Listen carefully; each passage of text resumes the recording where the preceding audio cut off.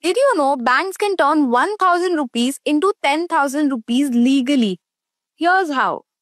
Banks can turn 1000 rupees into 10,000 rupees legally, and all banks can do this. Can you imagine? Let's break it down. So you deposit 1000 rupees in your bank. Now the bank doesn't sit on your money. Instead, they keep 10%, that is 100 rupees, as a reserve and loan out the rest 900 rupees to someone else.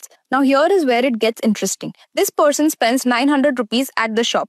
The shopkeeper again deposits this 900 rupees into the bank. Now the bank again keeps 90 rupees as a reserve and loans out the rest 810 rupees. Now this cycle keeps on repeating.